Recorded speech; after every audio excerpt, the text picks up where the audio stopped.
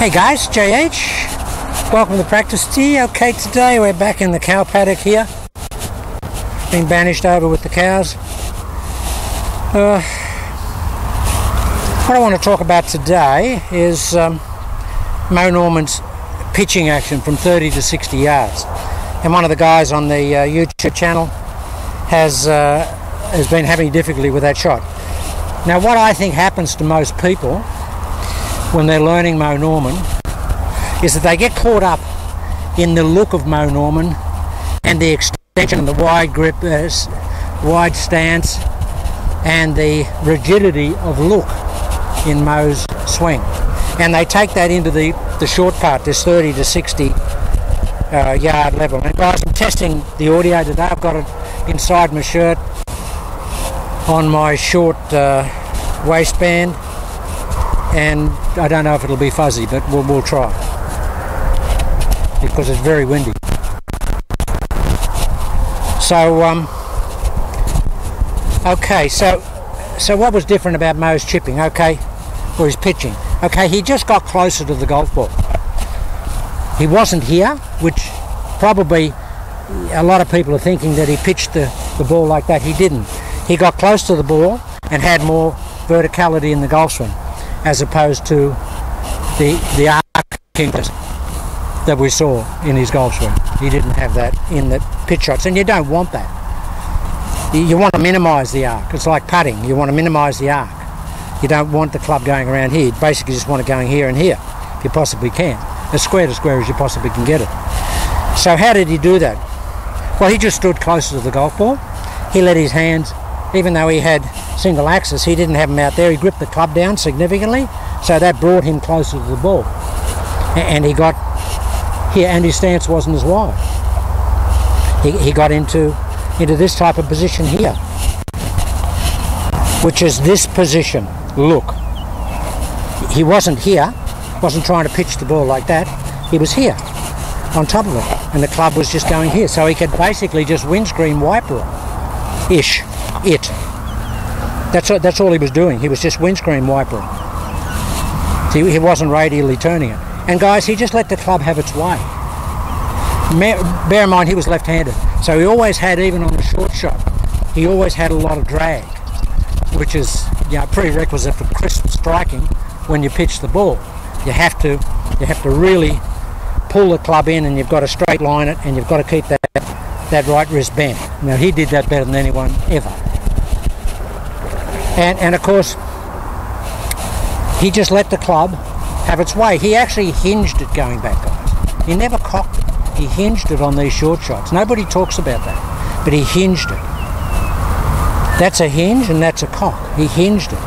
So he had the paintbrush feel about the pitching action. That's what he did.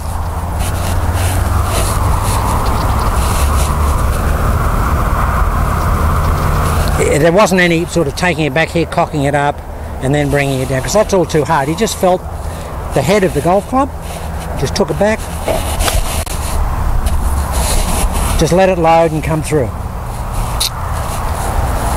And if you watch on that Craig Shanklin tape that Craig did for the PGA of America at their annual presentation, he took that along. It was like about an hour tape of Moe practicing at Flagler Beach, which was Craig Shanklin's little 9-hole course up there where Moe spent the summertime, or the Canadian winter. Yeah, and it shows Moe in a section there hitting shots to a 60 yard, and he's talking about it, and you watch it. If you watch just that, you'll see this, guys. It's just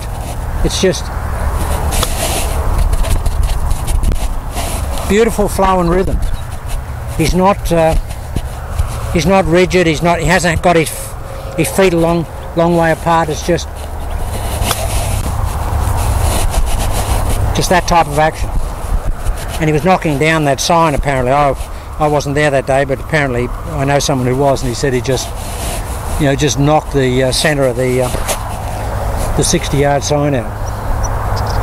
Yeah, so guys, get closer to it, grip it down, and just hinge it.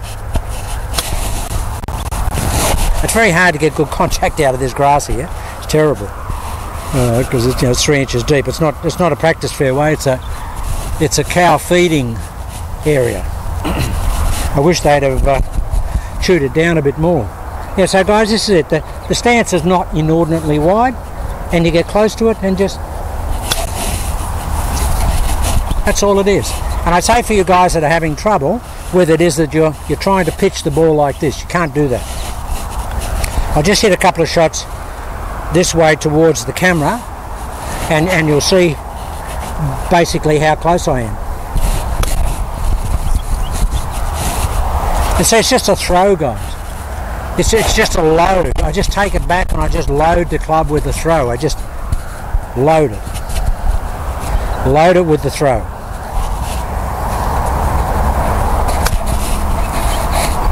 There it is. I mean, really, guys, that's as simple as it is. And the other thing, which is just a little bit of inside information, Moe never ever used a sand iron off the fairway or for these shots. He never used one off the fairway. He played with that old Wilson Sandy Andy, which had a lot of bounce on it. And all Moe's clubs had no bounce on them. He used to grind them back to almost the first groove, and you could shave with them. They just had no bounce, just dead flat, because he was such a great striker. So he didn't want any bounce on his golf clubs at all. So he used his wedge, and he could hit these shots any shape or flight or softness or hardness that you wanted, because he was a genius. But he never used a sand iron for this shot, which may be a good thing for the club player. And I mean, I use wedges a lot for this, and basically after I met Moe and saw what he did. So just get a wedge. Now they're going about 40 yards carry. I'll just knock 160. Now the only difference is we're going to have a little bit more load. There's 60. Just more load, guys. That's all it is. Very hard to get any contact out of here.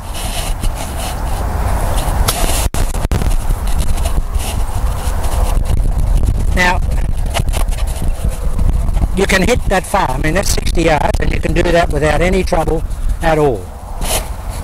And you see my like a normal pitch shot's a bit closer together, but this is sort of shoulder width, but it's not inordinately feet outside the shoulders, which we saw with Moe. And the other thing, guys, because he was left-handed, he pulled very hard on these shots. He pulled hard with the left hand, and that right wrist was always in that position, was always here. So we always got that type of contact.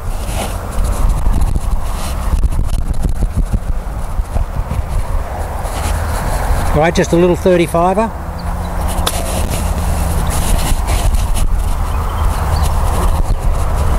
So guys, that's what it is. Don't get too far away. You've got to stand the club up. You want verticality in these shots. You don't want, much radial arc, and you will get that. I mean, I couldn't pitch the ball from there anyway. I mean, I just wouldn't do it. I couldn't do it.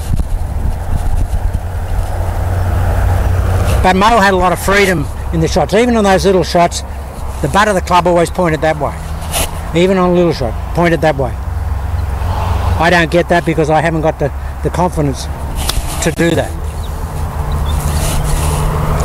I can't do that. You get a lot of hit on the ball, but I don't have the confidence to actually make that aggressive a move on a very, very short shot. So we're just going to push it back, pull it through. I mean, that's just beautiful. I mean, why would I want to change that anyway? So that's it, guys. Don't get too far away from the ball, and let the club have that paintbrush process. Just let it load and unload. Do it a bit smoother than I do it. I mean, if you look on that tape, you'll see that Moe does it amazingly softly. That's all you got to do, guys. Simple as.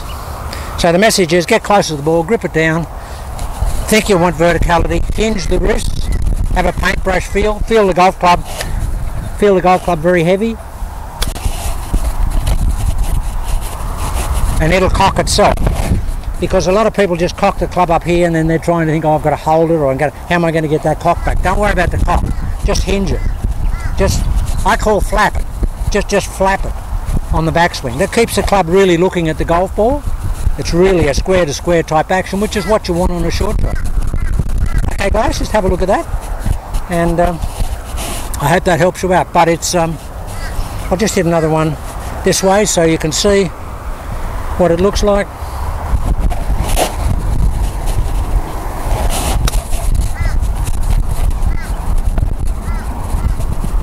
And have a bit of freedom in your legs. You know, have a little bit. Okay guys, have a look at that. Hope that helps you.